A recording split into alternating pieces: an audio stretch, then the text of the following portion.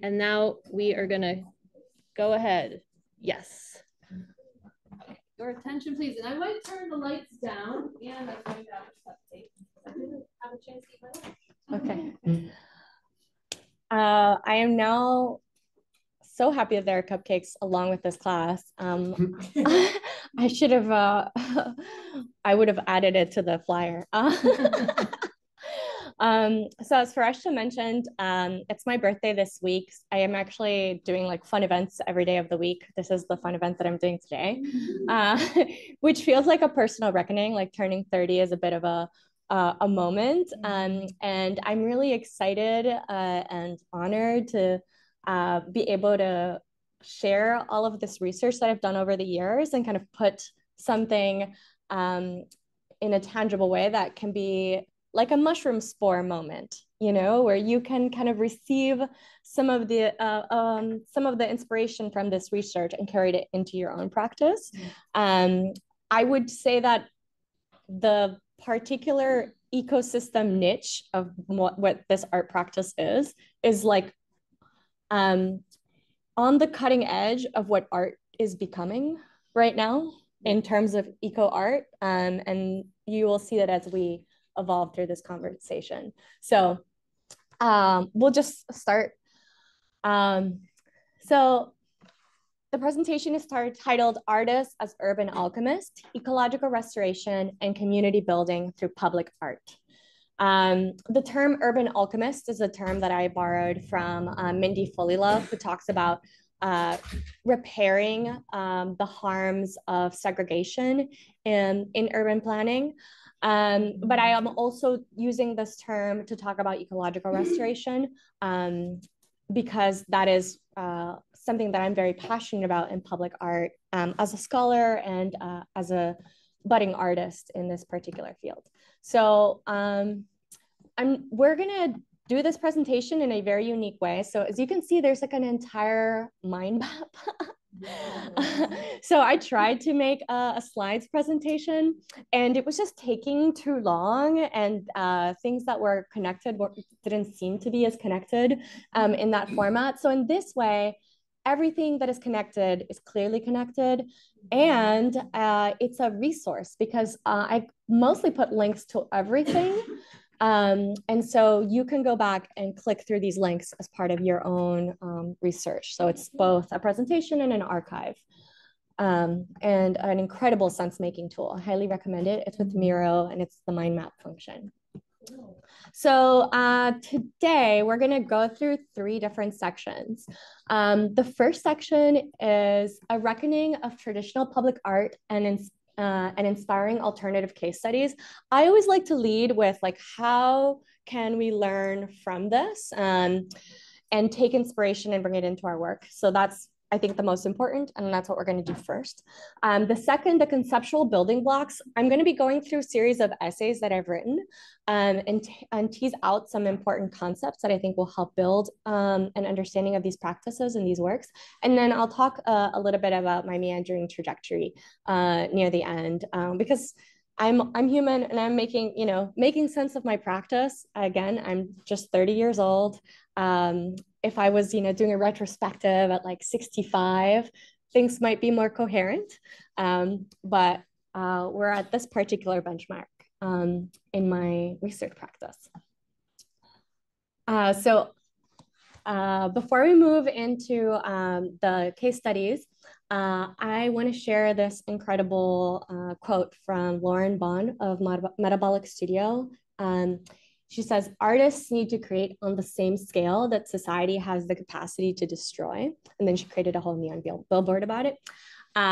Lauren's work with Metabolic Studio includes bending the LA River, like the Los Angeles River, that has been heavily controlled in a series of like canals and dams, to the point that it's not really like a river that's flowing naturally. So she managed to get these permits, and an unbelievable crazy story of how she got these permits, to to redirect the water flow from these like contained sections of the river and bend them into a public park, to restore the natural watershed of the area so that the water could actually return to reaching the native habitat, the native plants, the animals, and also do a kind of like water filtration system. And replenish their wells. So it's a kind of like landscape architecture meets land art meets poetry, kind of an artwork. And it's the kind of work that I'm fascinated by. And we're gonna see a lot more of these. So in this idea of the artist as an urban alchemist, as an activist, we're gonna go and think more about public art. And we're gonna think about public art first with something very familiar, which is metal sculptures and art as an adornment. So one of my earliest art experiences in Miami was actually walking around the FIU campus and taking photos with the public art sculptures all over. I did that in like my 10th grade high school class. And I remember feeling like, oh, these are so cool. Look at all of these minimalist op art pieces. So we're actually gonna look at them through their website, because I found that they were taken down. They were all taken down? No, that was upstairs. They do rotate the exhibits of the public art on campus because we have a lot of different pieces that have been collected over the years, and then they're not always permanent. Like they get taken down and something else comes in their place. Yes. So, and this is pretty normal of like public art collections. But as you can see, when FIU thinks about public art, they are mostly outdoor sculptures. And the reason they are outdoor sculptures, who are mostly either made of metal or some kind of like long-lasting combination of like metal or ceramic or something, is because these kinds of works have very little maintenance required. So often public art is commissioned with a minimal maintenance budget. And they're also commissioned with a predictable production budget and timeline, because an artist is seen as like a producer of an object, the same way that like a factory produces a product. So this is Miami-Dade County's Art in Public Places portfolio. This is an excellent department. It was established in 1973. And what's cool about it is that 1.5% of construction costs of new county buildings across Miami-Dade County gets allotted to the budget of Art in Public Places. And they do quite a lot with it. They have these beautiful installations at the Adrian Arch Center, inside and outside of the space. They have some great murals around town. So one of the things that they highlight is that they deliver great works of art on time and on budget. Which I think is just very realistic.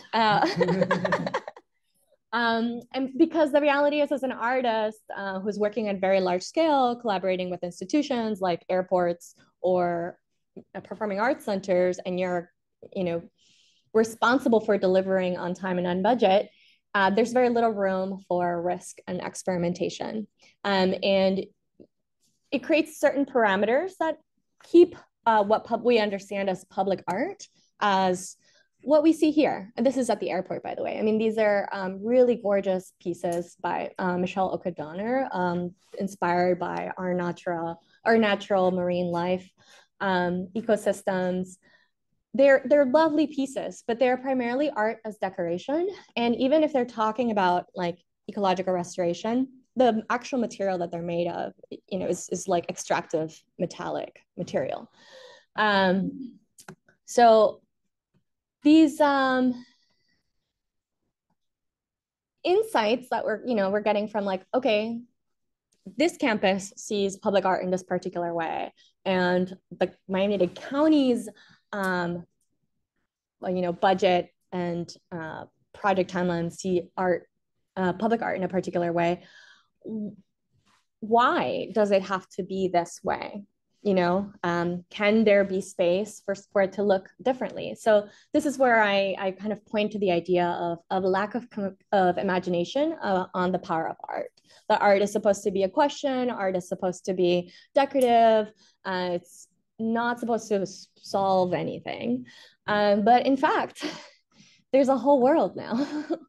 um, uh, and this is the question that I'm asking, and many people in this emerging world of like land art as environmental restoration and social healing are asking, which is, what if instead we wield the funding of large-scale public art as a tool for creative problem solving that leads to environmental and social healing? So this question is related to my work, which I call environmental art social practice. And we're going to dive deeper into that later on. But essentially, I came up with this term as one to use for my life because I was going through a road trip across California, visiting different eco communities there when I was doing my permaculture design certification. So it was like literally learning how to work with agriculture in order to create more fertile ecosystems and ways of living with the earth. And I ran into this MFA program at UC Santa Cruz. And it was like MFA in environmental art and social practice. So then I had a lot of fun with the links on their website for a while, and then grew and lived and did many things. And I didn't attend their program. I thought an MFA directly with the school was going to be a bit out of budget for me. But instead I wrote an art thesis, which we're going to review later. And that was part of a bigger arc of creating an alternative MFA, which is a different way of approaching your education by creating your own certifications and creating a patchwork of following the different threads in your life, and then still writing a thesis and creating a project at the end. It sounds cool. Not every institution considers it an MFA, but I give myself credit for it. So yeah. So these case studies for dreaming bigger are part of research I've done around this idea of like, what if these large scale public art projects actually were solutions? And all of the projects here are aspects of solutions, whether they're heavy on ecological restoration or community building or both. And we're going to start with Agnes Dennis. Has anyone here heard of Agnes Dennis? There was one nod. Yes. Oh, yeah. Uh-huh. So this piece, it's called Wheat Fields. She essentially got permission to take over like an acre right in front of the Twin Towers in the summer of 1982. And she decided to plant wheat. And not only to plant wheat all by herself, but to turn it into like a community volunteering like project where lots of people were showing up in downtown New York in the financial district to like grow wheat right in front of the Twin Towers and World Trade Center, which, you know, were like the centers of finance in the world, and contrasting that with the humble and deep relationship America has to the heartland and to wheat. So it was a deeply poetic project. It had a lot of community engagement, and it was one of the kind of first land art pieces to have a restorative quality, right? So like that dead earth in the financial district got repurposed to grow something incredibly healthy and fertile and symbolic, like wheat. I love that piece. And I think Tree Mountain takes the potential of that piece and exponentially transforms it.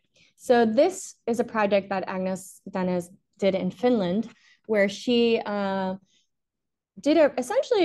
reforested a mountain, but she reforested a mountain in a mathematical shape so that it's like a spiral going upwards towards the top. And I believe that there's a lease on this project for 400 years. So none of those trees can be touched for 400 years. It's pretty impressive. I mean, we're often hear about like tree planting as one of the easiest ways to offset carbon and to support ecological restoration. It's pretty impressive to see a government support a project at this scale. So in total it was like 11,000 trees, 11,000 people. So each person was planting a tree. The plantings happened from 1992 to 96. And then I think these photos are from the early 2000s at the bottom.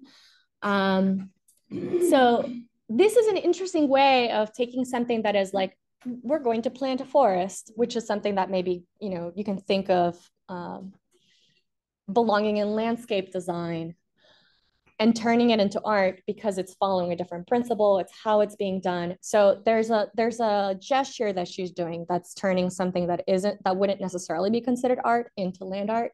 And I want you to definitely pay attention to that, because a lot of this territory of land art is about those, like, yes, it's ecological restoration using a lot of landscape design, but there's a touch to it. On a much smaller scale, she has this piece called The Living Pyramid. Ooh. Living Pyramid. This was installed in Socrates Sculpture Park, and this is actually how I found out about Agnes Dennis. She just created this beautiful sculpture that we've seen many different kinds of like vertical gardens. She again was using a mathematical formula to create the design, and then in each row there were different native plants and flowers being made. So it's a living sculpture. I think this is a really great way to integrate sculpture and engaging ecology. Since these kinds of projects have become a lot more popular, if you visit Lincoln Road in any of the coming weeks, they have an Atala butterfly project right now. So it's these like portable metal sculptures that have lots of plants all around, and some of the plants are pollinator plants, and specifically the Kunti plant, which is the only plant that the Atala butterfly will lay its eggs on. And the Atala, of course, is like endangered, and it's a very important butterfly to the South Florida ecosystem. So there's a lot of people running with this idea. And as you see these kinds of pieces, I want you to not only see like, oh, this is a piece, but if you can like abstract the logic behind it, right? Like this isn't just a pyramid. It's like, this is a sculpture that houses plants. You can make a sculpture that houses plants that gets installed in a public space, right? They're not always inaccessible. And I try to always remind myself when I see these kinds of projects, it's like, how can I apply that logic myself? So Agnes was definitely the first artist who introduced me to this kind of work, but my current favorites are Mary O'Brien and Daniel McCormick. So these two are really fascinating. They are a husband-wife duo, and they do land remediation projects, which I would call them ecological restoration, and they work a lot with watersheds. So this piece that you're seeing here, it's a River Fork Ranch floodplain. So the sculpture is actually this shape. It was made with a lot of community help. Of course, they needed lots of permits to do it. But the result of creating these shapes, which are not primarily about the shapes, but primarily about how it's shifting the movement of the water, is actually supporting the ecology of the river, the flow of the river, and restoring natural habitats that have been worn away because of like loss of key species like beavers, for example. So structures like this will help bring back some of those creatures. And you're welcome to read more about it. They do different versions of it across different watersheds. And my absolute favorite project right now is the oyster reef. So this photo is from San Francisco Bay.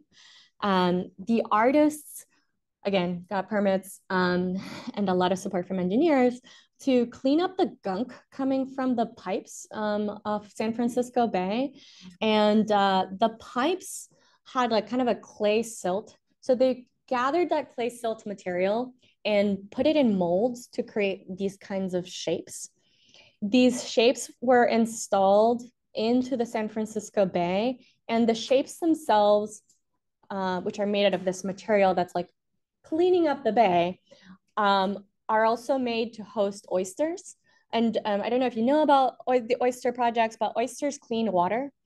That's one of their incredible ecosystem services. So this is essentially a public art sculpture that, like, you know, somebody visiting San Francisco Bay will be like, oh, cool, public art sculpture snap, read about the little blurb that they might have right in front of it. But it actually helps to clean the bay by cleaning the pipes from the city infrastructure. And it's supporting research into oysters as a source of bioremediation and water purification. Like, why can't all artworks do that?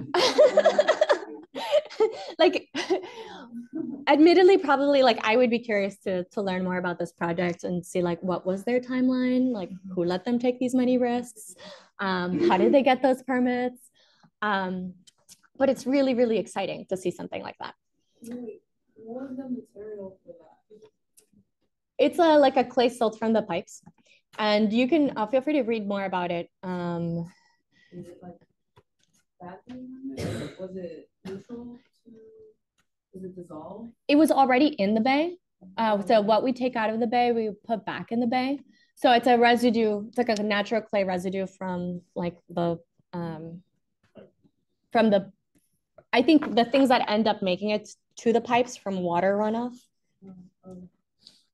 Yeah. There is a place where they have a specific name for the material, but I just in my head put it as like clay and silt. But good question. So the next artist is Betsy Damon. So pretty much everyone in like the art world in New York right now is really into Betsy Damon. She's having a moment because she's having a retrospective, and she also wrote a book called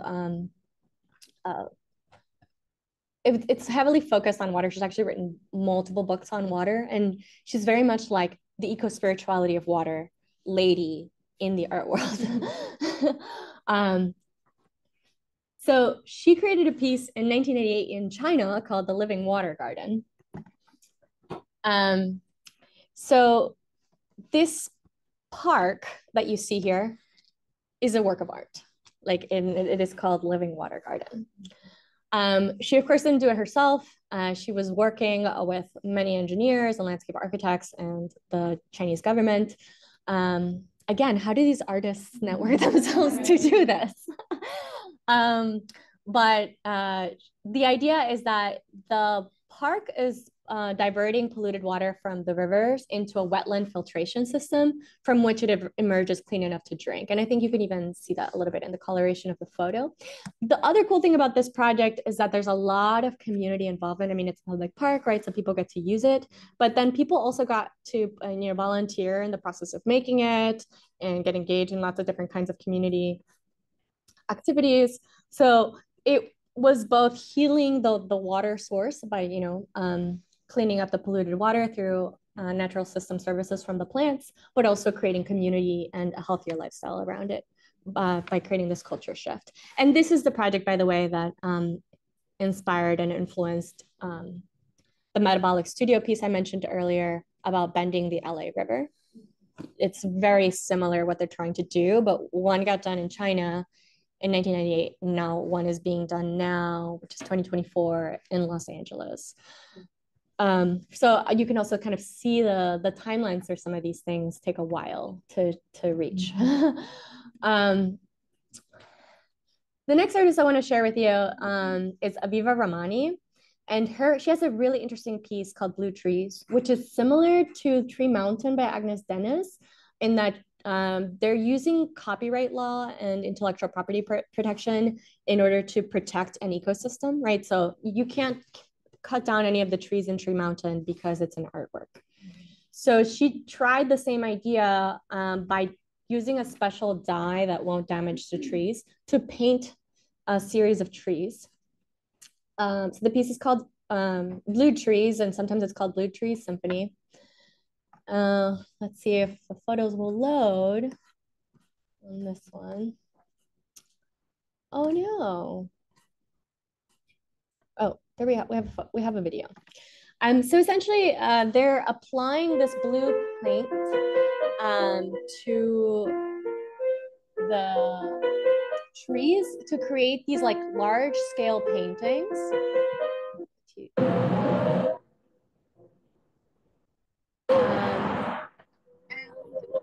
By painting the trees, they're saying like these trees are now works of art. So if a pipeline is trying to be built through this territory, they'll have to fight in court, or else pay the penalty or fine for violating the art. Exactly. I mean, if you're a pipeline, you could probably, deal with that, but it slows things down in court, which theoretically slowing pipelines down in court, it's like buying you more time so that you can organize more. So even if it doesn't work, it buys you time, which is still an asset. I don't think that the piece has been tested in an official court, but they did create like a mock trial, a UN mock trial around this piece to help people talk through intellectual copyright law around artworks, and start thinking about how many other artists or kinds of installations like this could be used to slow down not only pipeline construction, but any kind of like ecological devastation that is, planned and structured, and like you would be able to kind of create a legal battle around. I thought that was genius and thought-provoking. I'm curious to follow this work and this artist and see if there's ever an actual confrontation in a court of law. This is the Bending the River piece that I was mentioning earlier. And then the last artist I want to share is Carolina Caicedo. She's Colombian and she makes work across Mexico, Colombia, and Brazil. And this piece is called the Serpent River Book, which is a collection of her work across all three countries and in different rivers and watersheds. The result of her research is this meandering book that she has many different ways of activating. So every time it gets exhibited, it's exhibited in new and interesting ways. She also hosts workshops with this book in the actual communities as a form of community building and consciousness raising and like organizing the existing activist communities, doing some of the land rights and water rights for those territories. So the book is like an incredible educational tool for sustainable development and ecological preservation in these areas. A lot of these rivers were polluted by gold mining. So she also did like what the actual contents of the book is her anthropological research in different communities, studying how the people relate to the rivers and to the water. I actually had the pleasure of studying with her, and she was sharing at the Art and Research Center at ICA Miami, which if you're curious about like cutting edge contemporary art, it's a free semester with like visiting professors that they do every like fall, summer, and spring.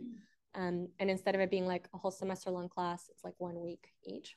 So it's really cool. You get to meet people like Carolina, and she was sharing how she was learning the movement of panning for gold from these communities who had to kind of learn to live with the gold mining, and how the communities were losing this kind of movement knowledge of panning for gold because they were being forced to work with the gold manufacturers, and we're seeing their villages be destroyed.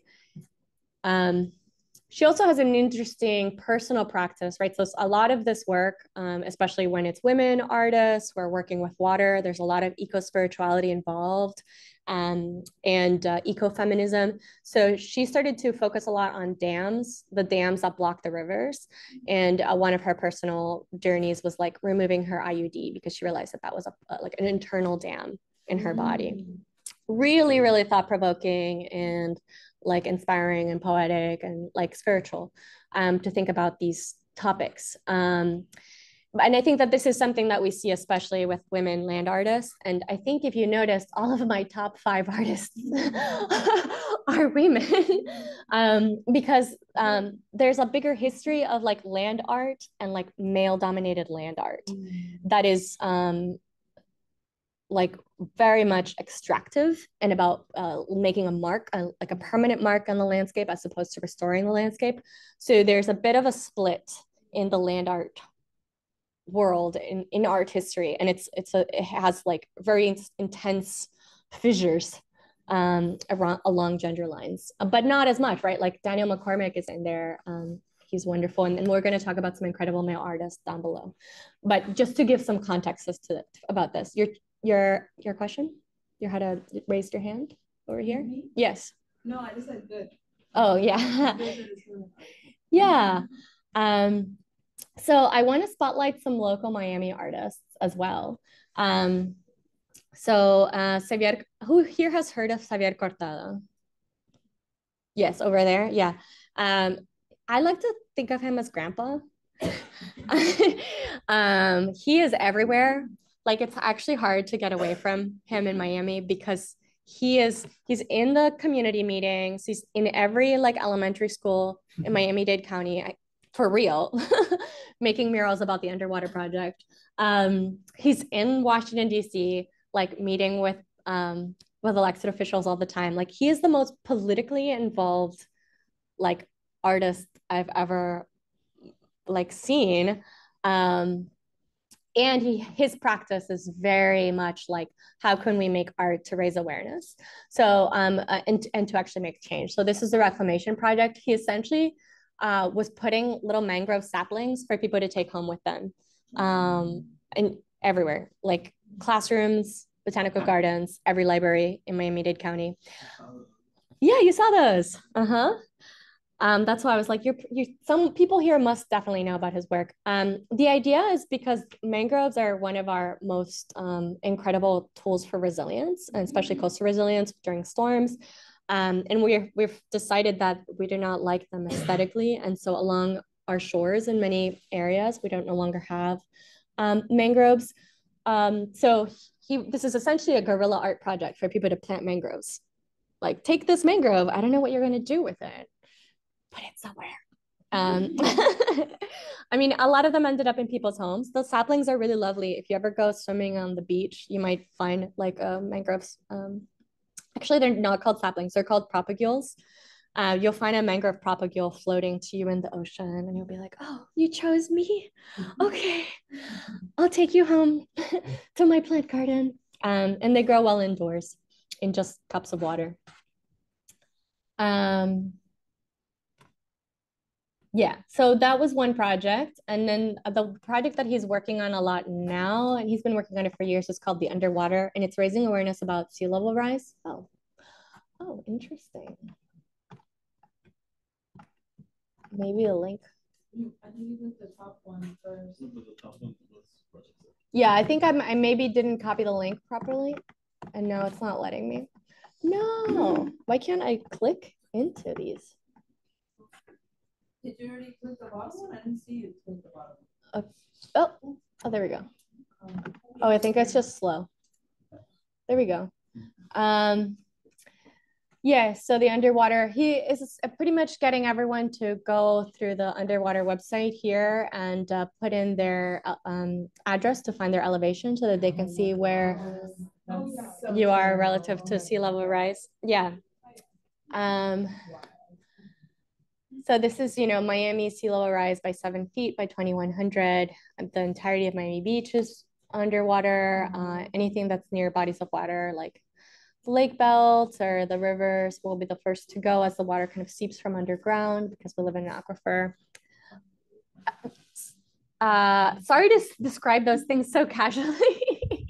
I feel like I share about this often, so it's hard to even feel it. But if you're really feeling this right now, it's really powerful, and that's why Xavier is doing this work and sharing it with as many people as possible, because it's an invitation to think about posterity and how our choices today can impact our future? And also, how are we building resilience? You know, like, how are you preparing for the Miami of 2100 for yourself or for your children? That Miami Beach flooding is yeah, and the storms that will come before that. So something to think about and ponder is just the value of art that raises awareness. And the way that he does it is with just they're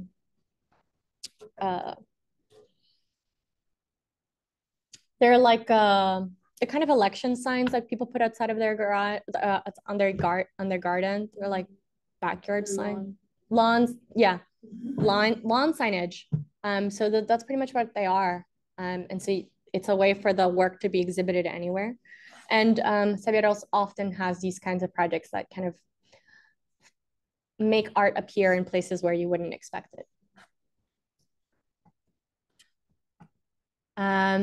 Another really cool artist is Lee Pivnik. He has a new project called Symbiotic House.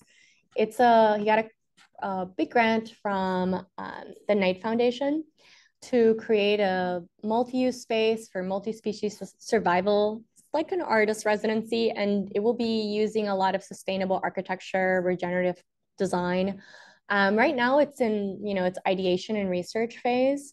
And one of the cool things that he did was an AI visioning. So he asked various community leaders across South Florida to send a prompt that he would then filter through Midjourney, and then created these images for the collective visioning of Symbiotic House. He has also been creating an amazing lecture series at the Kampong. I don't know if you're familiar with the Kampong. It's like a botanical garden. Yeah, if you've been, it's so gorgeous. It's near Fairchild. And it's actually the original house of David Fairchild. And the talks have been fascinating. He's been bringing in incredible people working in sustainable architecture and regeneration urban spaces. Another really cool artist is Lauren Shapiro. Her current project, so you see some of these are works in progress, like Miami right now is on fire with these kinds of projects. I'm so excited that there's a lot of artists who are thinking in this way. And I think also a lot of the grants and budgets are more and more prioritizing art that has ecological impact. So this Blue Horizon project is also in ideation stage. Lauren has created like marine sculptures before. This is gonna do a community mapping exercise. And like people are gonna be able to create pieces in ceramic inspired by 3D scans of coral reefs. And then it will create this kind of an arch way. And it's to talk about like coral bleaching, which happens from rising temperatures in the ocean, right? Like we have a huge ecological collapse, like that's honestly already happening, but like in 5 years is like, go snorkeling now. And you might still not even see anything other than coral bleached reefs. But she does it with a lot of community building activations and workshops, so that she's not like making the artwork alone in a studio, but there's a lot of community participation and education. And then the last one I want to share is Jimena Camino. She, is interesting. She doesn't consider herself an artist. She's more of a creative director because the piece is so big that it's technically not an artwork. The Reef Line is like a park that will be built in front of and along Miami Beach. So like on the water, maybe a couple miles from the coast, there will be these sculptures installed in a straight line that you could theoretically snorkel through or like dive through. It's really exciting what it will become. They already have permits for it as well. Some permits are still pending. They're always saying like, we're gonna start in 3 months, and then it just keeps being pushed back because of permits. But also, again, the funding is incredible for this kind of scale, but it's the idea of the High Line in New York, the Underline in Miami, and now the Reef Line along Miami Beach. So it's an outdoor sculpture park, an underwater sculpture park that will be built, hopefully. for coral restoration and tourism. Nice. So that was a lot, but I hope that you are already feeling tingly about what's possible with eco art. These are, I think, some of the largest scale projects that you can imagine. They're very enticing. Each one of them is like years upon years of work and connection making, of course, but they are a shining possibility. And I think it takes finding the right people to work with to make this kind of work happen. But obviously these artists are doing it. So it's possible. And we can do stuff like this at smaller scales. Okay, so we finished our public art branch. Take a deep breath. Do you have a question? Yes. Will there be time for Q&A? Yes. Well, I know we have a limited amount of time, but we also started late. Well, our class goes until 3:15. Okay. We like to take a little stretch break at some point. So. Yes, I could if I could do like 30 more minutes. It's yeah, so like 15 minutes over. But I think we started late, so cool. All right, so this is just the raw information, right? Land art, amazing.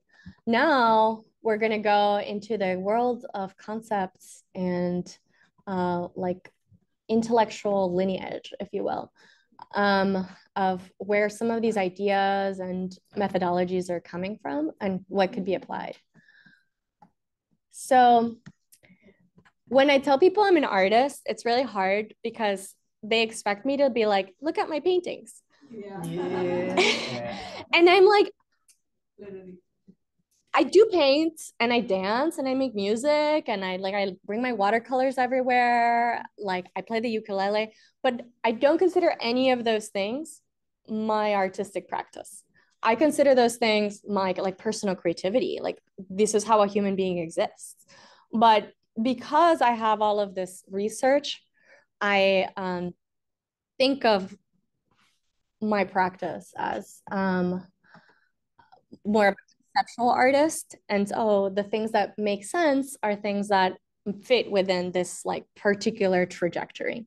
And those are the things that I would put on my portfolio, which is it's like a hard to explain to people when like my portfolio is like, doesn't quite look yet like what I want to be creating.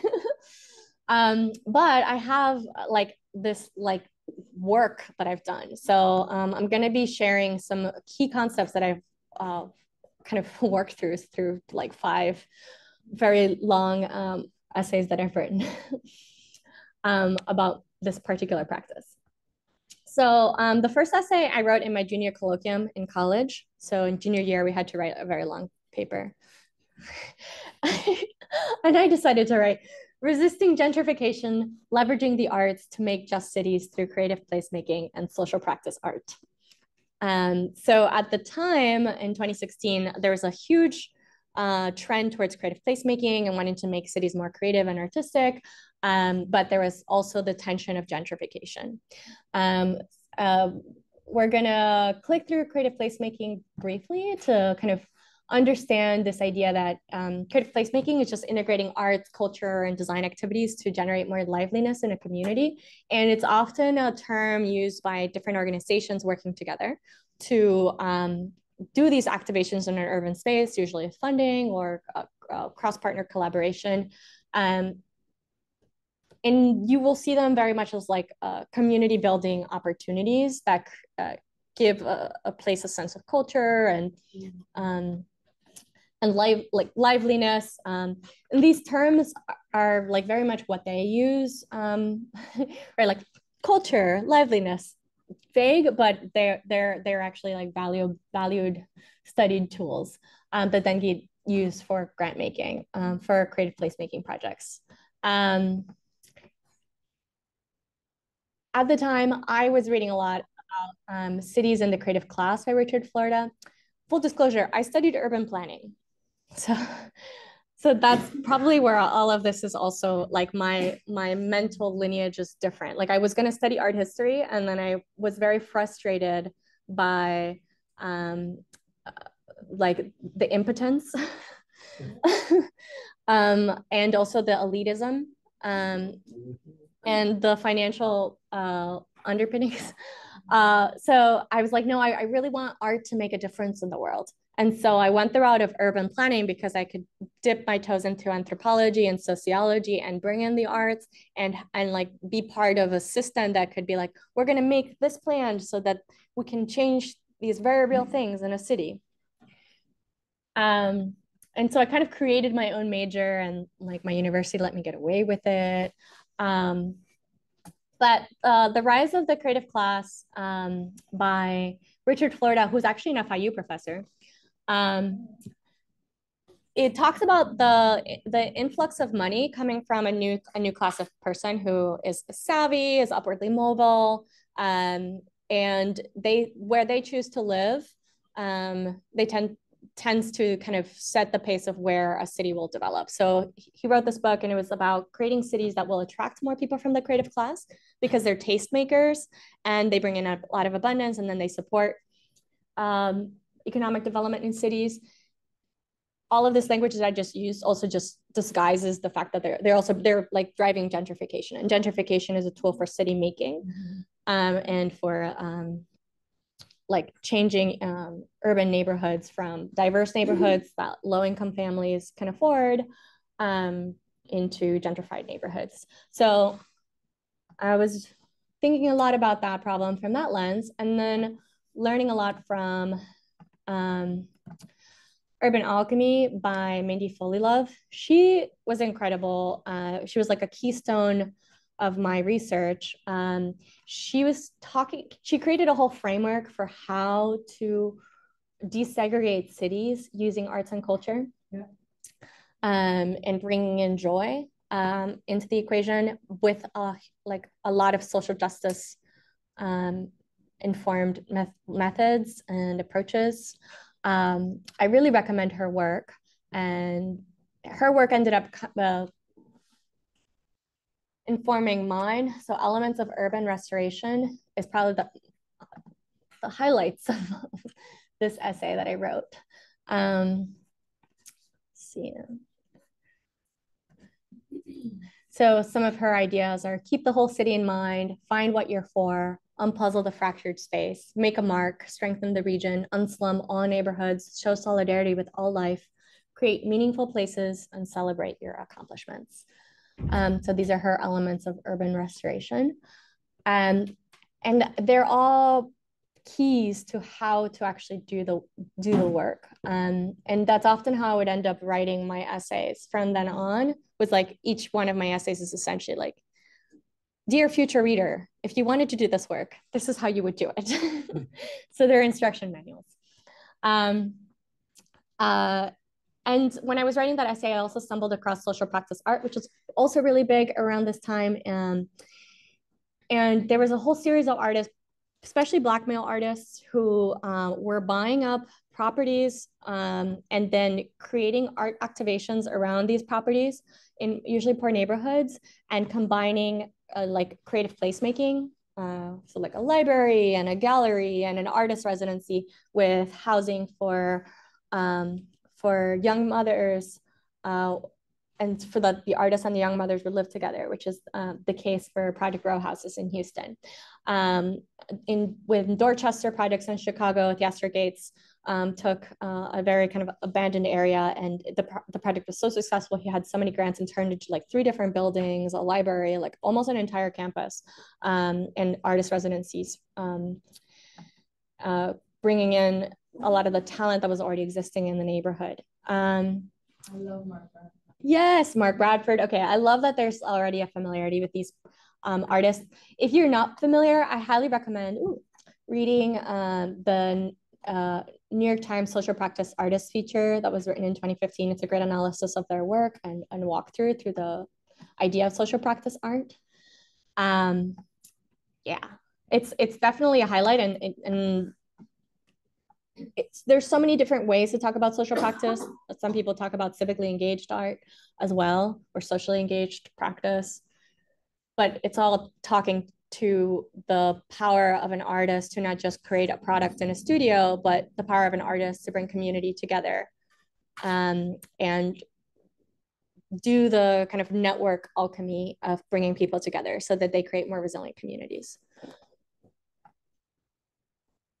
And it's very much related to creative placemaking. Like you can't have social practice without creative placemaking. So in the next essay that I wrote, Artist as Citizen, Artist as Urbanist, Exercising the Right to the City Through Urban Interventions. This was my senior thesis project in college.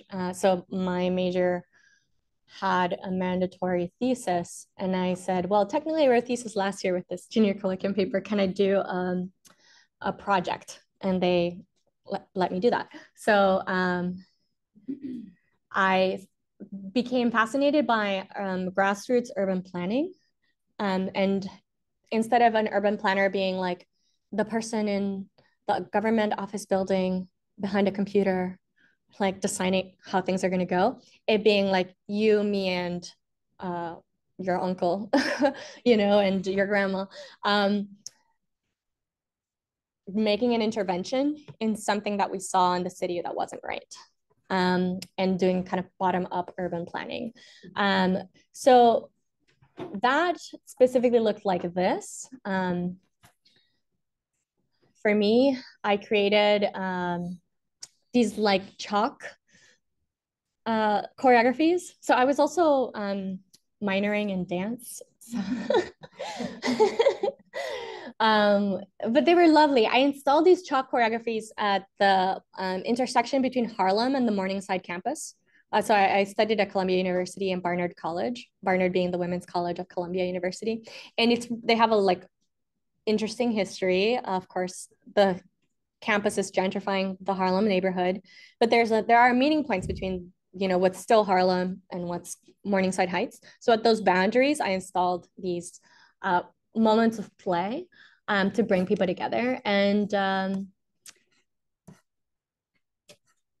I was applying all of these concepts about like desegregating cities, using art to bring joy and liveliness. I was also inspired by happiness molecules, so I called it an urban love generator. It was really fun to go through, and it itself was a kind of meditation that each dance would generate dopamine or generate serotonin or generate oxytocin. The one for oxytocin was actually a duet, and like people would enter from different sides. So it was a really cool challenge to make this kind of work at the time. But it was coming from a lot of thinking around the right to the city, which is an even bigger like universe of thought. So the right to the city is proposing that people have a right to live in the cities that they live. And they have a right to shape the city because they live there. So it's a rethinking of citizenship as not something that like citizenship is bestowed to you by a government, but rather that because you live somewhere, you should have a say about it, period. And not only have a say about it, but receive the benefits of living in that space. So no discrimination, fulfilled social functions, gender equality, political participation, quality public spaces, diverse and inclusive economies. When I show people like these like fun dance choreographies in chalk, it's like hard to think like all of these bigger concepts are attached, but joy has a place in all of this, right? Quality public spaces and services, desegregation and inclusivity are all very important. And they were really important to me because I really valued liveliness. And so this word liveliness I learned from Jane Jacobs, who's like, if you ever take a class on urban studies or urban planning, like Jane Jacobs is like the gal. You can, her book on the death and life of great American cities was like the counter argument to what the trend was at the time in the 50s, which was to plan cities around car cultures and create highways destroying Black neighborhoods in order to create these highways, as they did in I-95 here in the Overtown neighborhood. So she was the first one to kind of shift that thinking through her book, The Death and Life of Great American Cities. And one of the great terms that she uses is like, cities need to be lively, and they will actually police themselves, if you will. Like, there would be less crime if you have a community where there are people on the street to watch what's happening and will like take care and support the community. Because a lot of the designs were at the time just creating less and less opportunities for people to be on the street and actually like walking around the city.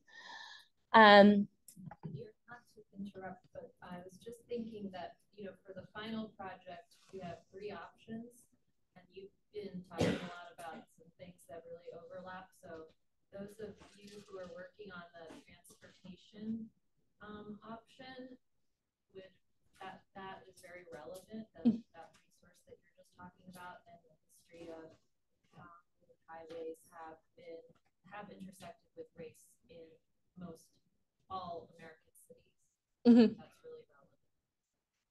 Yeah, I'm happy that their research intersects. So this idea of urban interventions has like another layer. There's so many different kinds of urban interventions. There's so many different like landscape architects and regular architects and anarchist punks, like all in the world of urban interventions.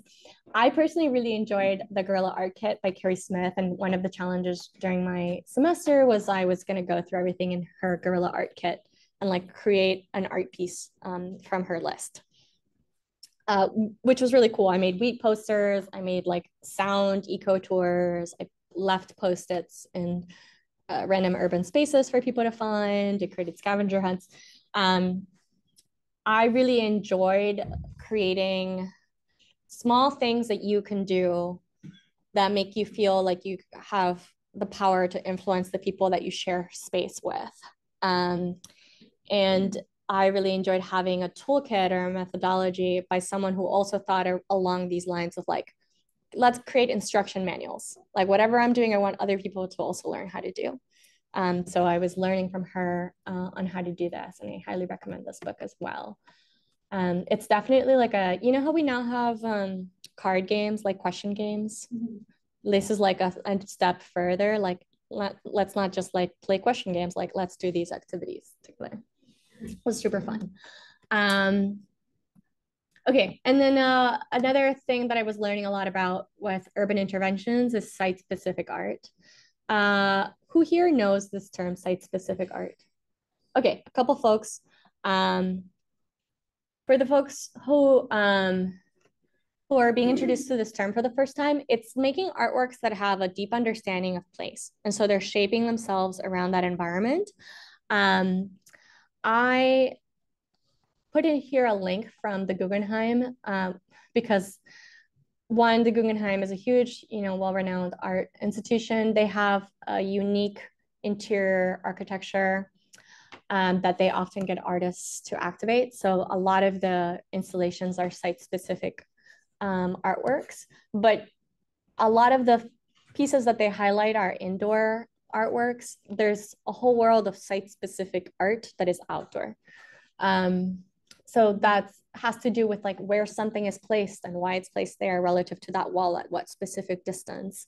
But also like maybe you've seen murals where maybe like the Banksy murals, I would think, are like maybe some of the ones that people are most familiar with, where like the girl's holding up a balloon and then like a tree finishes up the balloon or something like that.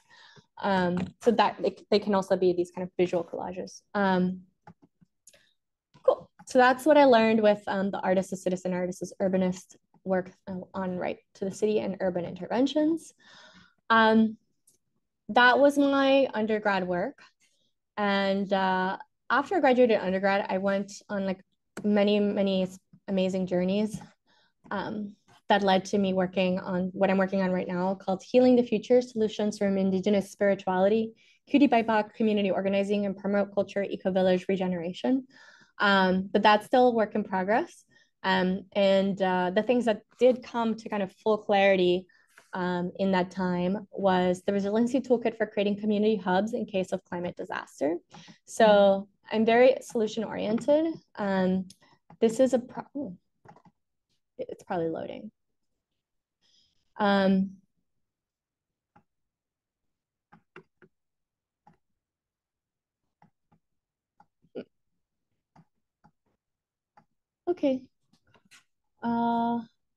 I can find it this way.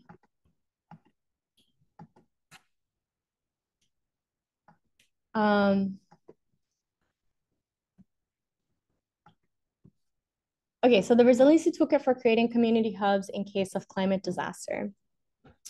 This is a really fun project that I worked on with Catalyst Miami. Catalyst Miami is an incredible organization that does community education and resources. One of their projects is the Clear Leadership Program. I took the Clear Leadership Program in 2020. It was virtual at the time because of the pandemic. And we had to come up with like a project at the end. I ended up doing a different project, but the experience of being in this 10-week program, being educated on climate justice, inspired me to put these puzzle pieces together to create resiliency toolkits for urban farms. So I did some research on hurricanes in South Florida and put together some solutions from All We Can Save and how people survived Hurricane Maria in Puerto Rico, and also that Zac Efron show on Netflix, Down to Earth. I don't know if you've seen it. It's full of really great solutions. They had a really great episode on like the infrastructure that was actually available after Hurricane Maria that actually helped communities make it through weeks without electricity or water. I'll talk more about that here because it was that research that I was doing with All That We Can Save, and then doing my permaculture design certification at the Heartland Collective, that I started to think like, how can we help urban farms become centers of resiliency? Because a lot of the urban farms in Miami are in low-income neighborhoods, so they can become immediate centers for resource sharing and neighborhood help if we just actually like give them the opportunity to build those networks and have like solar powered generators and water catchment systems, etc. I was also influenced by the work of Adrienne Maree Brown. Have folks learned about Adrienne Maree Brown? No? Oh my God, so cool and exciting. She's like the most important thinker of our time. Not a joke. So Adrienne Maree Brown has a series of books, all of which are absolute must reads. About 4 years ago, everyone was reading this in book clubs. And this book in particular is about how to find local resilience strategies with your own personal networks. She borrows from a lot of like ecological relationships to model and share different case studies. But this is like such a powerful community building book club tool. And one definitely worth reading. Another one that she wrote right after this one is Pleasure Activism, which is how to do meaningful work in the world that you actually feel good doing and how to do it in a way that feels good.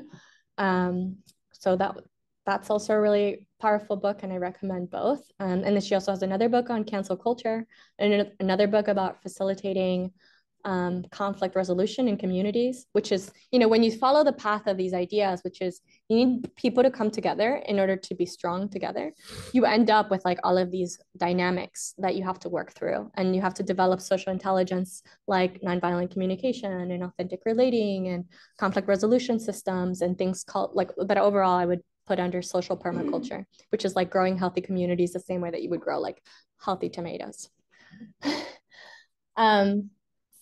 So yeah, this is fascinating work. And in the process of working on this resilience toolkit, I also stumbled upon some really great frameworks. One is the design thinking framework, which puts the user first, or like the people that you're serving first. So you empathize with them, you do a lot of user research, then you define what their problems are, you ideate a solution based on your understanding of the problem, you prototype a solution, you test it, and the process is really iterative, and you kind of go through it. What I love is that it starts with empathize, and rather than just, you know, go in thinking like, I know what the solution to this community's problems are. You actually ask people first. And this is a thought process that I heard a lot in my studies, but it wasn't until I found the design thinking process that I was like, oh, this is the process to follow. And this design thinking process is actually how our phones get designed and our websites get designed. And our entire digital world goes through this process, which is overall like part of UX design. I also learned about permaculture design principles. So you heard me talk about the permaculture design course. Does anyone here know what permaculture is? One nod. Okay. So permaculture is, it's a contemporary word for regenerative agriculture, inspired by various indigenous practices around the world. So people often think about permaculture and they think like urban gardens, healthy soil, like creating designs that help animals and plants all live together in harmony with humans. But it's much bigger than that. It's actually a design framework.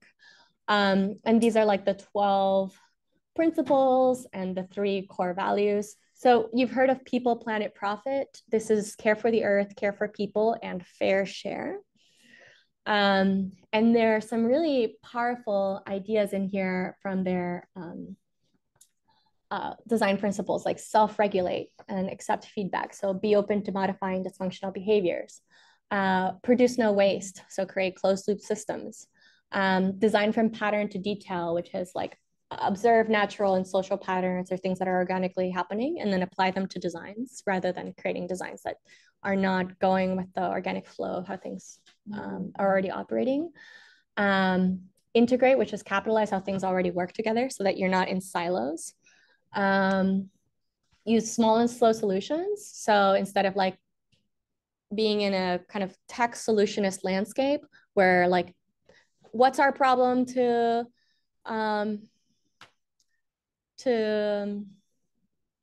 the grass being overgrown? It's like, okay, we need to have genetically engineered grass that doesn't grow.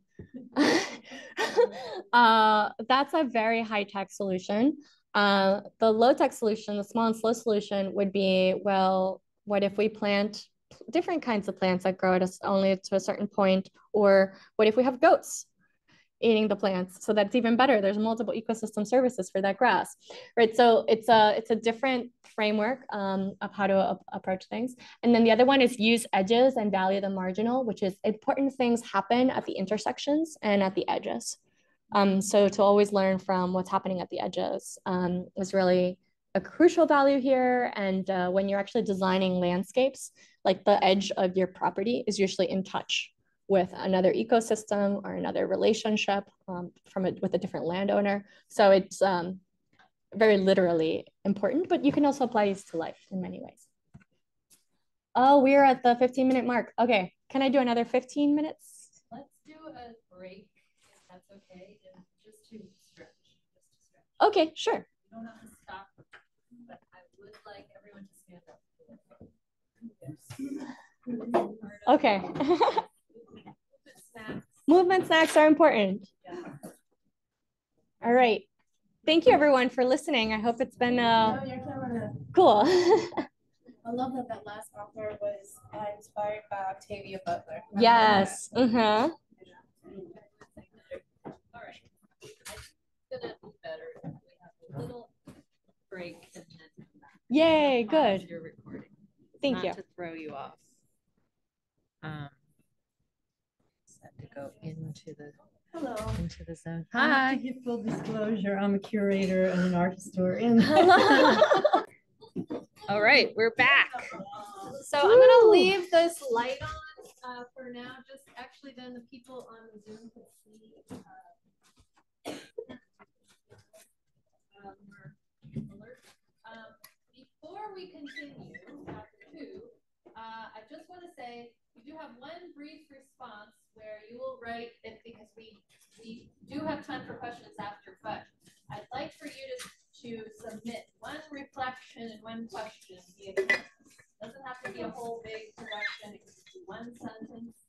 Just like check check in about what your takeaways were from this today, especially because like with our last paper, there are people who had questions and we didn't all get to ask them. We had a generous question time, but there's sometimes lingering thoughts or things you don't feel like sharing out loud. Maybe also you don't have to say anything.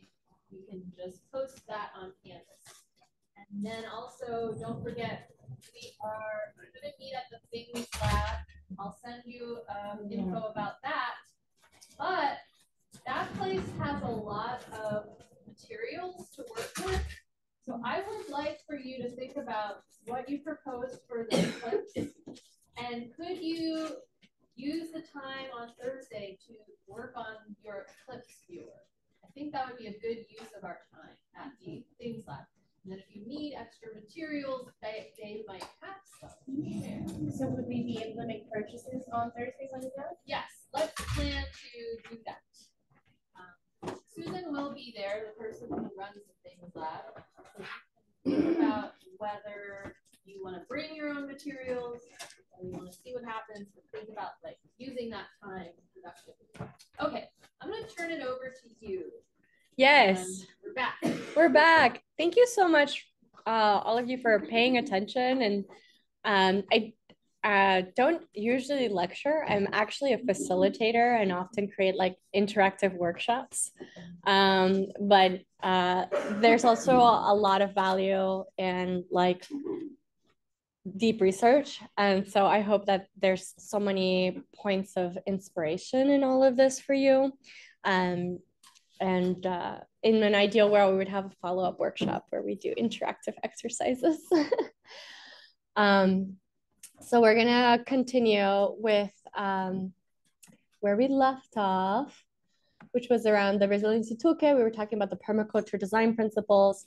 We won't get into it, but if you're curious about this route, Project Drawdown has a comprehensive list of climate solutions. It's actually called the most comprehensive plan ever proposed to reverse global warming. It's actually really excellent. This is a long running theme. I love instruction manuals and like toolkits. So definitely check this out as a point of departure for many ideas to come. But that was when I was creating my toolkit, I was very much drawing from solutions in Project Drawdown. Okay, so we're getting to the final essay in my series so far, which is where I landed on this phrase, environmental art, social practice, after my road trip across eco-communities in California. And then I did a backpacking adventure through South America and did many things. But when I came back from those travels after experiencing the most stark poverty I've ever experienced in my life, in the northern coast of Colombia, there's a peninsula where the Wayu people live, and it's like a complete desert, like no man's land, zero police or government presence. But like people's lives there are really difficult.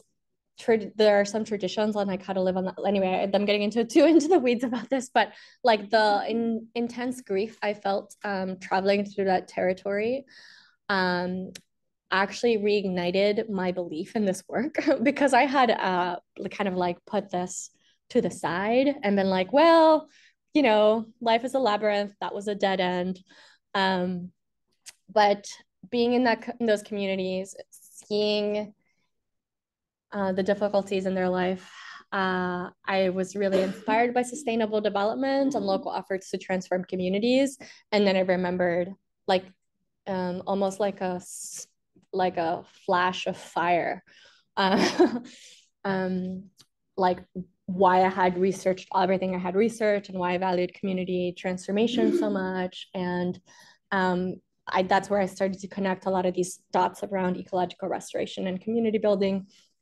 And I share this to kind of give some insights into the way that the path is not linear. Ideas are not always clear on which threads to follow. And sometimes you think things are dead and they come back. And then sometimes you think like that things are going in one direction and they go another. And you know, this is my thought web, and I'm sure you could create your own of where your ideas will go. But just keep following and trusting the process. So following and trusting the process led me to write this essay, which I think of it as like my alt MFA thesis. So we talked about how I haven't done a formal MFA, but I've spent like the past 4 to 6 years piecing together different educational experiences that led me to talk about this. And I want to share one of the great tactics from that process, which is participatory action research. So this is a really crucial way of engaging communities, especially when the communities are different than you and that you don't always have the context necessary to make decisions for those communities. So you work with them in understanding the problem and co-designing and planning solutions together, then observing and acting together, and then based on that collaboration, creating systems and communication strategies for how to actually address the problem that you're engaging in. So participatory action research is like a very solid research methodology. It's a community building tool, and it's essentially a way to like, if you're doing site-specific art, for example, like if I was deciding to, okay, so for example, with the Resiliency Toolkit project, I am actually working with a community in Little Haiti. It's called the Green Haven Project, and I'm working with their urban garden to create resilience networks, but also to fund resilience infrastructure like solar batteries and water catchment systems and all that. So I wouldn't just go into that community and be like, all right, I'm going to tell you guys what you need. I would do like a community meeting where I bring cupcakes and I enlist them into my wild plan. No, where we would do a facilitated circle where we talk about like, what are some issues that you're experiencing in your community? Like, what are some of the solutions that you're already implementing? You know, here are some of my thoughts. What are your thoughts? What are you already working on? How can we plug in these things together? How can we choose to record some of the patterns of what happens in the garden or what happens in the neighborhood, and then reevaluate how we want to act and how we want to execute this project, right? So it's a very community first methodology, and it's a very humble methodology, and I really share it again as a tool that you can put in your pocket as well. Is that graphic to say that you expand from what the core idea is based on the input you get? Mm-hmm, yeah, so you're kind of going through all 4 stages, and then there's these like little squiggly lines which represent conflict and confusion.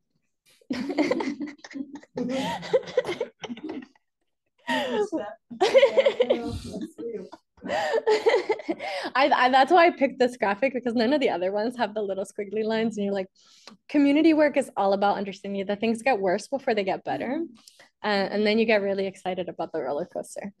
But then you get really good at not being a roller coaster, but it being an upward spiral.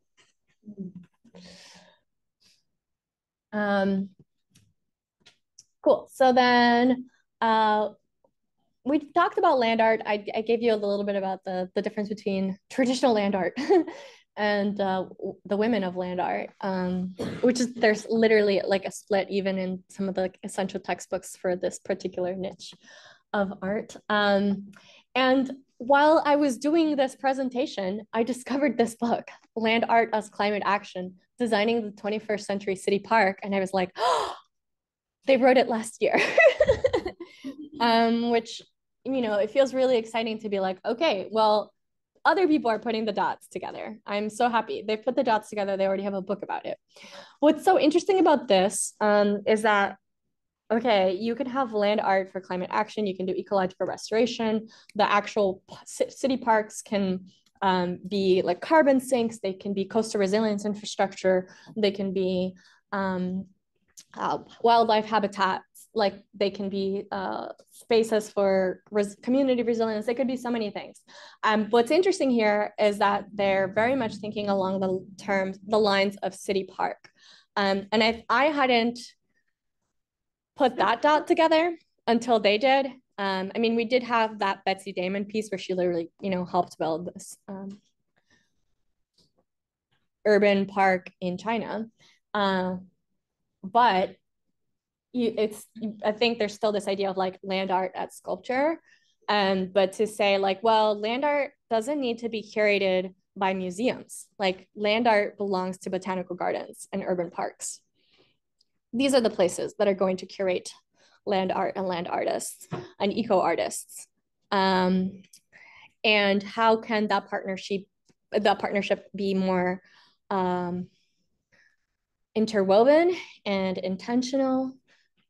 So I would say that some of the people in my network who are working for like the Miami-Dade County Office of Resilience, both the county office and the city office, they are working on this. Like they are working on urban parks and they're thinking about coastal resilience, and they are artists unto themselves. So I think it's really lovely to actually see that like reflected in the people and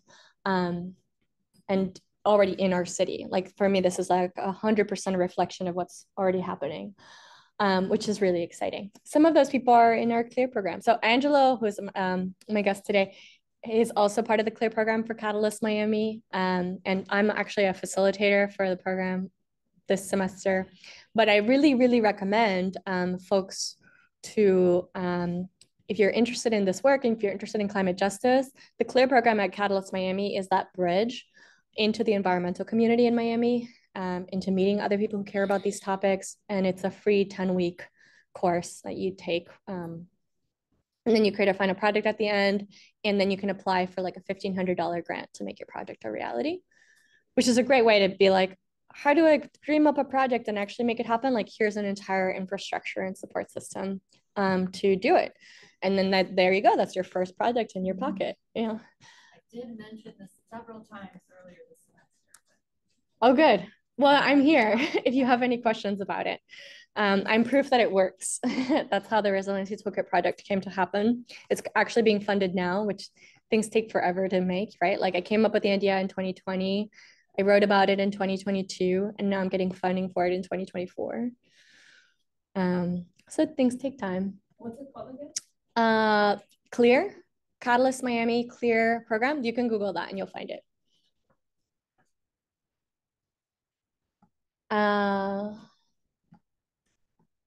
And you can also ask Angela about it. But yeah, our friend Carolina is taking the program as well. She works for the Office of Resilience, and she's designing public parks for coastal resilience. So it's not far off.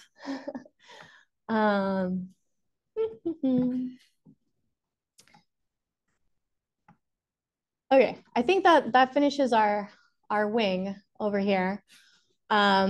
So this is the research wing. I hope that they have been thoughtful, thought-provoking insights for your practice, and also maybe modeling a way that you can situate your own artistic practice within an intellectual lineage. In the world of contemporary art, museum art that gets funded by institutions, institutional art, it's like a whole world within the bigger landscape or ecosystem that is art. But within institutional art, like the way that you can articulate your lineage, if you will, like your intellectual lineage of where your work situates, the stronger your concept is. And ultimately, curators are interested in artists and artworks that have a strong concept that's relevant to a topic or theme that they want to address, that's relevant to the contemporary moment, because that's the curator's job.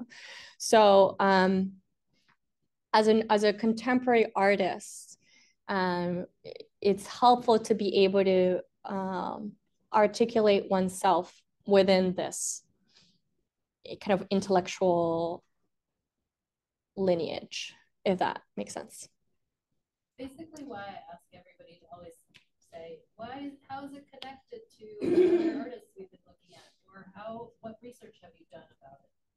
We just did something where I asked people to find links and like look at other artists. That's why, because we're not alone.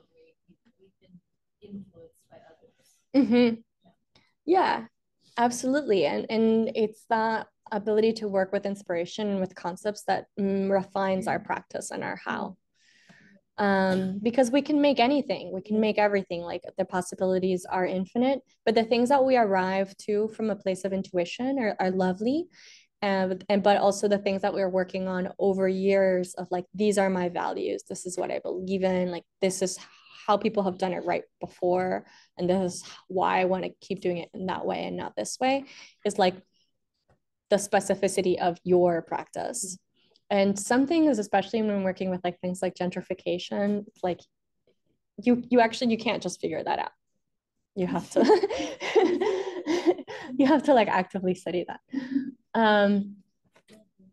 So that's a lot on the research wing. I will say that this research wing is probably missing another like giant research wing down here, which is about my wellness focus. Over the past 6 years, I've been focusing a lot around wellness and learning from indigenous spirituality, and permaculture, regeneration, all of these, which are like very grassroots things. These are grassroots community-based solutions and micro communities. I like started to put some text together and I was like, there's no way. This is like almost, it's tangential to this presentation, but it's also like, it's my soil. Like whatever I create, like this. I like the idea of the roots. Yeah, yeah. There's a whole kind of like a root system right now around this books and many others that you're not seeing, but that is actually like probably my deepest, thickest root. But I'm not like it. Some of it is so not in the realm of books, or at least I haven't explored it through intellectual study, that it's like hard to even put it on this space. So that's why I'm working on an essay around it. I heard the body pieces story is a good theory. Yeah, it's around the idea of embodiment and like how our bodies are a whole part of ourselves, and our spirituality and our sense of well-being are connected to the way that our body remembers certain experiences and traumas.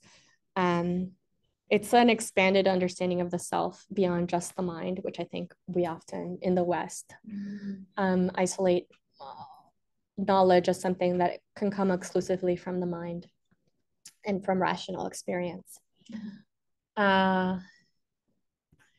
Yes. Okay. So now we arrive at my personal projects, and I don't think that I want to take too long here because I really want to leave room for questions. But I think we've kind of covered a little bit that my practice does involve creating objects, but because I have this kind of bigger conceptual framework, the objects that I create aren't always in relationship to my conceptual framework. And that's okay. Like we can have different avenues for expression. And I highly live by multidisciplinary experimentation, like the idea of jumping from one discipline or genre to another in a kind of creative spiral. Some people might call it ADD. But I just think it's cool to like learn to play drums and then apply the thinking of playing drums to making a painting, and then apply the experience of making a painting to writing a song, and write a song inspired by poems that I'm reading. And the poem inspired by like an outfit. Yes, and then the outfit inspired by birds from my travels. So I think that is more like following the thread of creativity and inspiration, in which we all experience, but we live in a society that says like, you're a painter, you must only paint. And then, yeah, the idea of like a form versus function, like, you know, are you creating an art piece that's for you? So are you experiencing art as a mindfulness activity? Or are you trying to, you know, get into a certain grad school MFA program or have a certain collector buy your work? Like those are real considerations around art practice that I have not like yet taken seriously as like an artist that produces objects, because I've been in the world of experiences. And this is what we'll talk about, is that I am a conceptual artist, and this is like, I think this intellectual stuff that I just shared with you is like what makes me a conceptual artist. But in the world, I mostly move as a facilitator and not an artist. And facilitation is more about community dynamics and interactions, and creating like collective spaces for education, which is why it's a little bit funny that I'm giving a lecture and not a workshop, because I mostly give workshops and retreats. I create workshops and retreats, and that's how my artistic practice evolved organically. Was I started to create this rites of passage series, which I have since labeled human connection workshops, to maybe seem less woo-woo to people. But they started from very like mystical places. So Moonrise Cradle was the first workshop I did. It was a full moon bonfire on the beach that I timed specifically to the moonrise. So as we were like sharing stories and songs around the fire, and drinking cacao and honey and tea, around this like beautiful altar with like rainbow fire, the moon would be rising. Yes. I have a question. Yes. Where can you do a bonfire at the beach tonight? Oh, I mean, they used to do it where they did the 79th Street Drum Circle. Yeah. Like illegal to have fires. All cops are always driving around. Times have changed maybe when I did this, but also like if you're, yeah, I don't know, I got away with it. I've done one in the Sunny Isles too. Yeah, they still have a few. No, I just brought a metal plate. I brought a metal plate to the, not everyone uses a metal plate. I brought a metal plate, and then we used wood and then lit the fire. We use lighter fluid. I mean, the wind is not always the easiest for making a fire, and we created a pit. Another piece that I made is I made a 7-circuit seed labyrinth. So I got really into labyrinths as a tool for understanding the path, and then I built like a 25-foot by 25-foot labyrinth that I then hosted a ceremony in, as the sun went down again on the beach, and like brought lots of people to come along into this like shamanic journey meditation inside of a labyrinth. I don't know how to make sense of this with like, you know, the rest of the conceptual work that I just shared with you, but it's like, this in a very core way has been my art practice. And they're not like, I don't know if these things are art. They're workshops, but they're art. They're like performance installation. Yeah, that's right. The Rooted Heart workshop series, I went to Costa Rica and I made my own cacao with like a Cuban, the daughter of a Cuban revolutionary. And cacao is like a sacred plant from Central America that's used for ceremonial purposes. It's also a heart opener. It's chocolate, but like it's hot chocolate before it gets processed. And it has these like beautiful euphoric qualities and strong human connection abilities, the same way like coffee makes you talk more, like cacao makes you feel more. And so we did this beautiful cacao ceremony, reading our hearts into our ancestry and talking about like the traumas we've inherited, the gifts we've inherited from our lineage, and we drew our family trees and so much. I have like full like archives of like all of the outlines of the facilitated exercises that we do from all of these as well, because archiving and documenting your work is essential. And when your work is like facilitating workshops, like the actual workshops that you like, the activities that you do become like your elements. So that has been fun. And then since then I've created many others. And usually I would take a class and then create a piece. This one, integrity planting. I took an herbalism course and then created like a workshop where we drank different teas based on the emotions that we wanted to work through. And then we planted seeds of integrity. I was like, what you know, what are our values? What do we stand for? And what are we going to keep growing in our lives?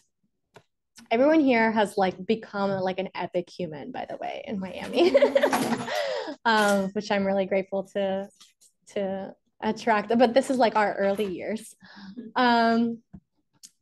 Women's circles, like so many like death cafes and grief circles, working with Joanna Macy's work that reconnects. Joanna Macy is an incredible, she honestly should be in the research piece, incredible facilitator who would create these vast social rituals for people to process their emotions together in their bodies as a community. And all of it was related to like the shifts that are happening in our culture, in our environment. It's like very, very powerful work, the work that reconnects. Oh, I linked to their Instagram. Yeah, they have a lot of things. Highly recommend. Also, like one of the most important. Okay. I created an Earth Week retreat again with this like regenerative climate intention, and I was doing lots of workshops for it. And I did that across 5 different cities in Ecuador in partnership with the Selena hotels. I did that while I was backpacking. Then I created these are not in chronological order. I also created a nature therapy experience in the Everglades that I hosted a couple times. Now I'm working on a coral restoration community, very much related to the Reef Line project. And I think that that's where the future of my work is going to go. I'm like, been giving talks on coral technology and underwater sculptures. So that is where, you know, some of the things I've done. And then I have like one-on-one creative play projects. One started out as a podcast, which is informed by, okay, when people don't have access to the internet, they use hard drives, like USB sticks or like memory drives. So there was when I was traveling, there was a particular hard drive that I came across that was a nomadic library that someone had collected from various permaculture communities across the African continent.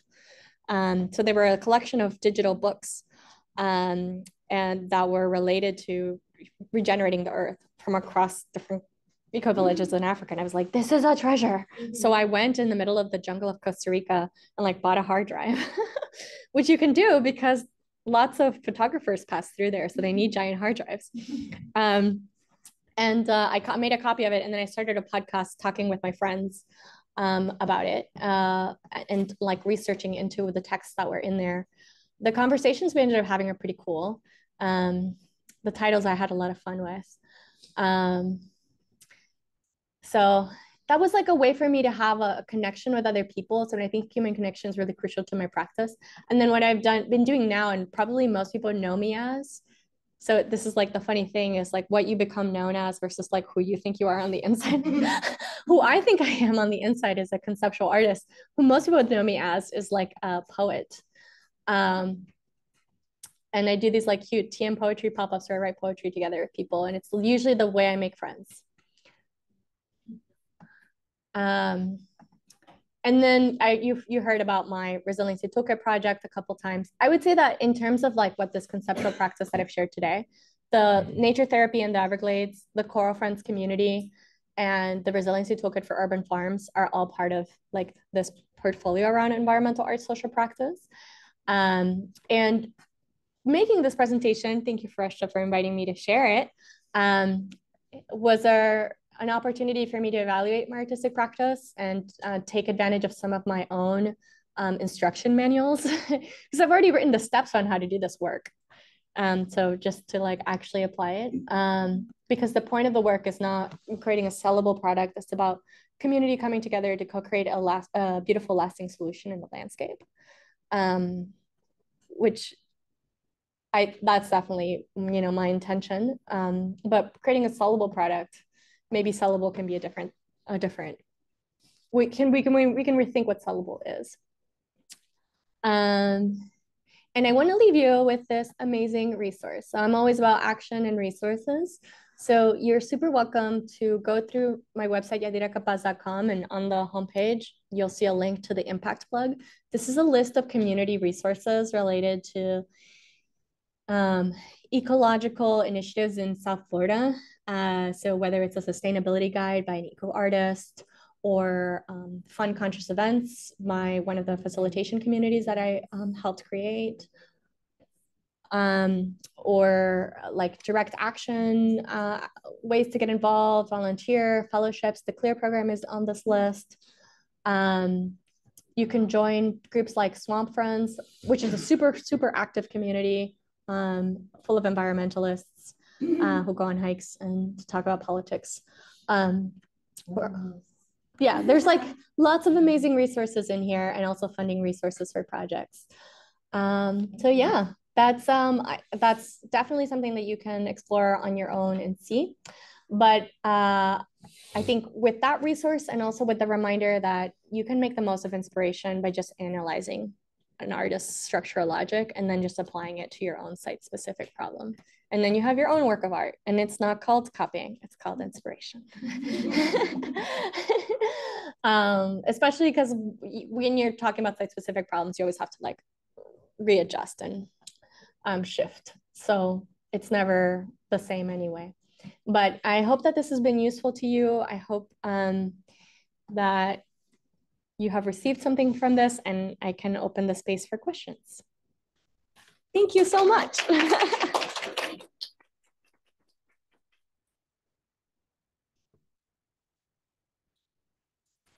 Yay. That was a lot. Yeah. And maybe if you want to repeat the question for the recording, like if this question. Sure, yes, I'll repeat the question for the recording. Yeah.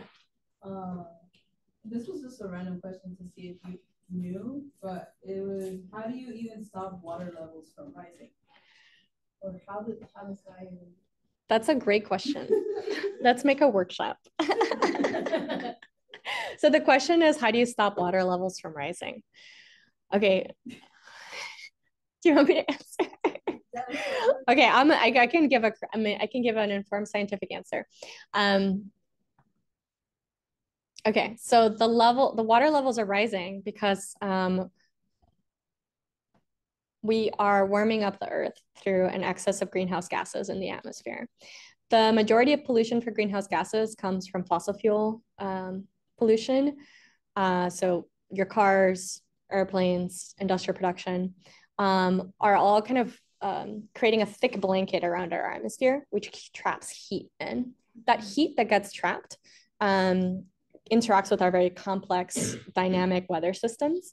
And that means that in the North and South poles in particular, as the temperature rises, because the whole average temperature of the Earth is getting warmer, even though individual pockets might be at different temperatures.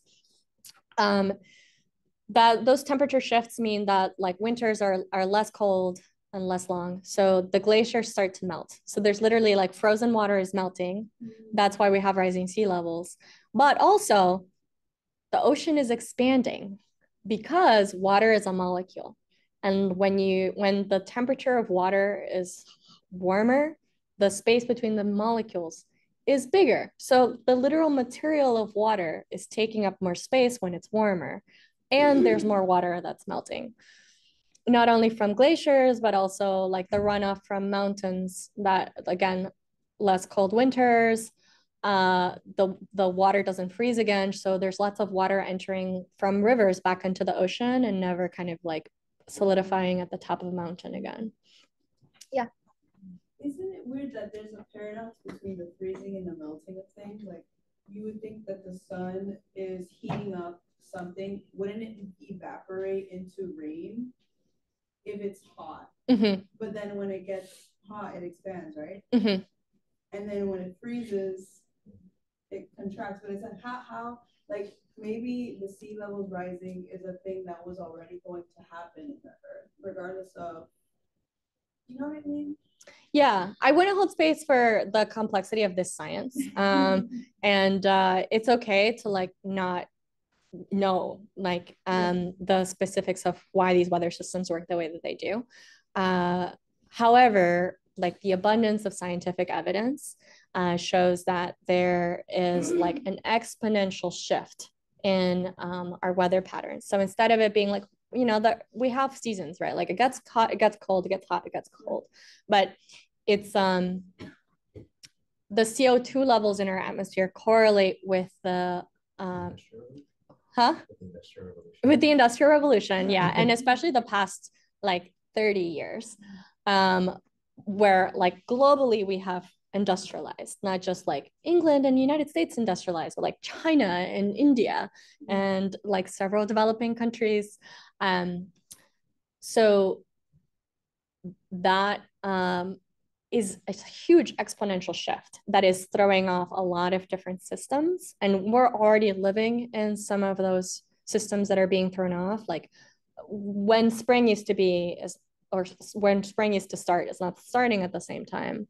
Or like now we have storms in certain parts of the world that didn't used to go in those directions. Like now we have a lot of hurricanes going up along the East Coast. We didn't used to have that. So those, yes, but there are actual graphs. Like you can come to the CLEAR program with me. We saw the data in Charles Gaines' installation at the ICA. Oh, good. Yes, he mapped, remember on the video, he mapped the time passing. That was also showing the intensity of the change. Yeah, and he didn't give us a bibliography. Yeah, but there's some really great documentaries on this. I think the one that most people know about is the Al Gore documentary, An Inconvenient Truth. Maybe this is before your time. But in 2000, we had a decision as a country. we chose Bush instead of Al Gore. But Al Gore's like entire message after that presidential election shift became raising awareness around climate change. It's disputed whether we did choose Al. Yeah, very much disputed. Very much Al Gore, but Florida was involved, and voters' ballots were in question. So and in lakes and rivers and streams.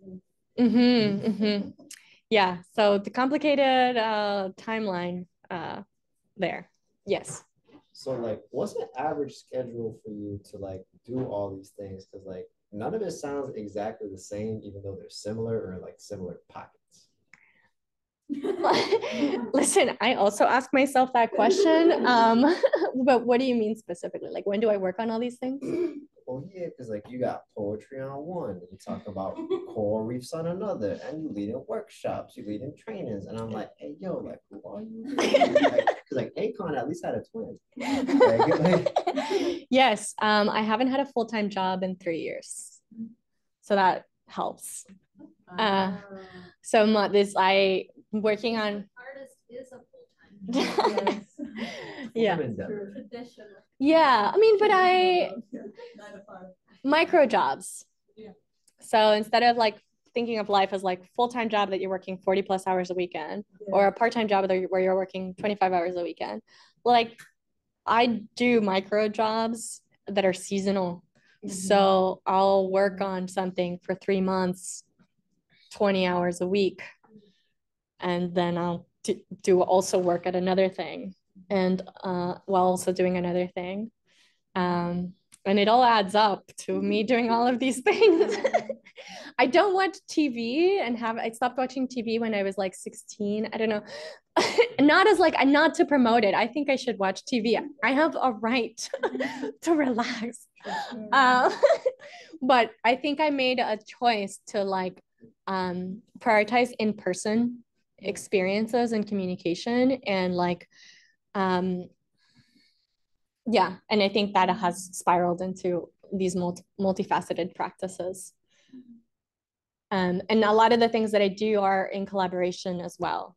Like since the pandemic, I was like, oh, my work is a collaboration. Or I'm working in contracts with others. So that makes things strong. I will say that I like all of these projects are nice, but I could have and will have bigger projects now that I'm learning to build things in collaboration. Because if I don't have like the resiliency toolkit, for example, which is like one of my bigger projects, if I didn't have Catalyst Miami like supporting me to create, to even come up with the idea, then to win a sponsorship to do the permaculture design course, then getting the Neighbors to Leaders Fellowship to actually fund me doing this thing, it wouldn't exist, you know?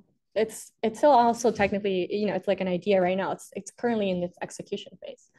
The Coral Friends Community Project, I came up with that because I was chosen to create a retreat around ocean conservation last summer as a gig. It was like one of the fanciest gigs I've ever had. Like I was with like surfing champions and coral scientists working with Adidas. It was cool. It inspired me a lot. And then I created the Coral Friends community here. It was like a month-long activation of 6 different events that I pretty much pulled off like from one month to the next. It was like some things were really well attended, some things were not. Like 11 people showed up to like a panel, you know, or like 5 people came with me to the Keys, like 20 people showed up for a beach cleanup. But you know, other things were like, you know, the climate grief circle was like 4 people on a climate doom spiral. But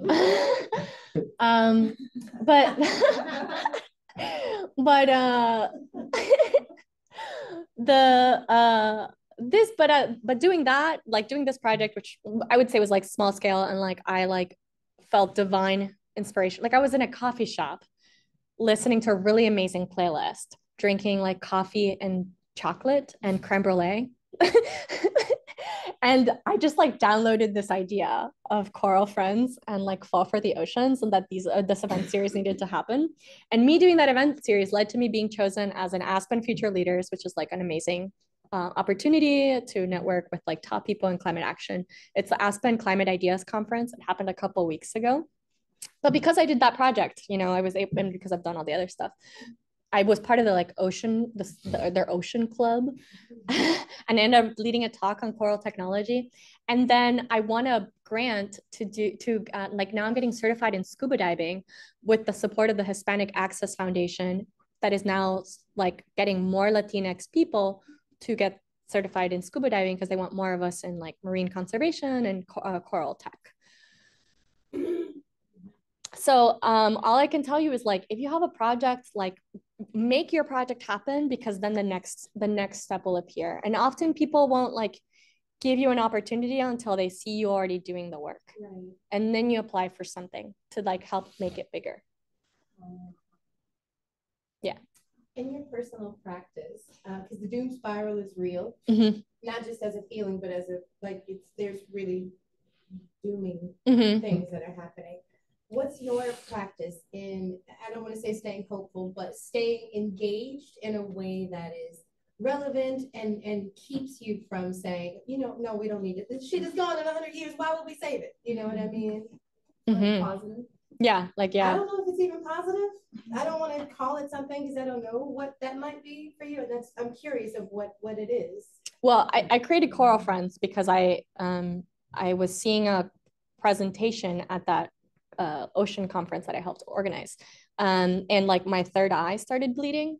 Like, I don't know. Like maybe there was like a mosquito who bit me, you know, but by the end of that presentation, I was just so like in shock and in grief of like the coral bleaching that had happened in the Keys last summer. And then I went to the bathroom and I was like, there's literally blood coming from here. So that was like a mystical experience. And I needed to do something about it. So I did what I could, which my skill set is like, I love creating events and workshops and retreats. This is actually what I do for money.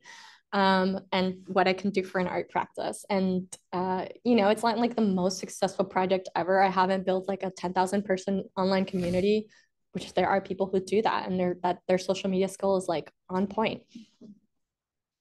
But it's been enough for me to be on the path and be along with a bigger community that's working on this. And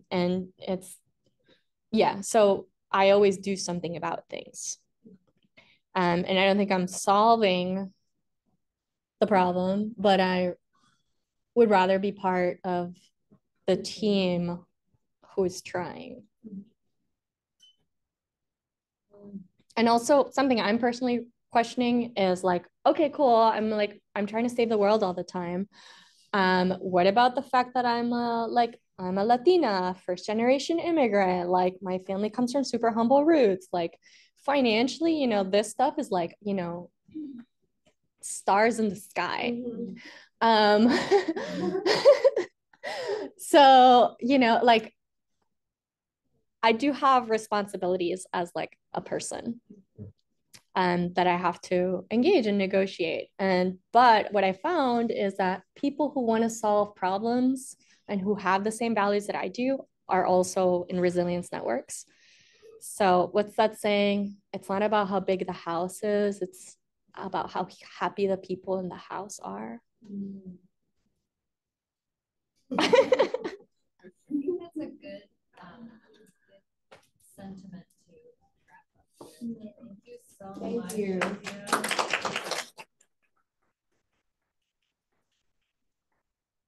A lot, and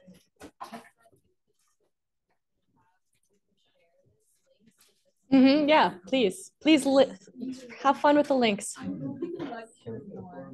I really do. Like, you've given me a few ideas to work on our Yes.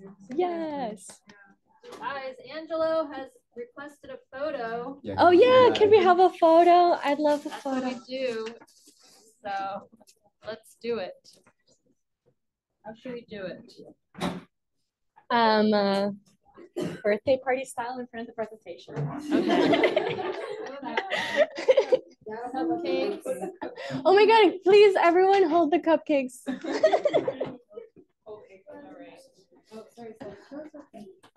Wait, can this go into full screen? I think I would press the green. I would press the green button if I were you. Okay. The full screen button. There we go. All right.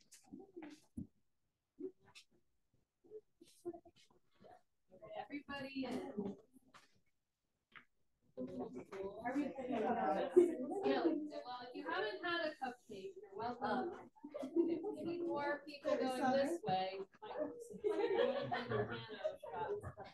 can you guys? Maybe we need a second wing of folks. Second. Yeah. Like the ground. Yes. The ground and sky. Earth and sky. Here. Missing the ocean. It's dark over there. Oh, can you hit all the lights, by the way? That would be helpful. Everything shine. And the last one is on already. Oh yeah. Yes, great. Okay, that's Wait, let much me better. the extra cupcakes. Well, I think we're doing. Okay, I'm gonna try to not make it totally fisheye thing. I think everybody's in now. Oh, but Fereshteh, you need to be in it. I'll take a second one. 1, 2, 3. There's a couple there. Angela, do you want to take one of the class people? Yes. Yeah, I got you. Okay. All right. Hello.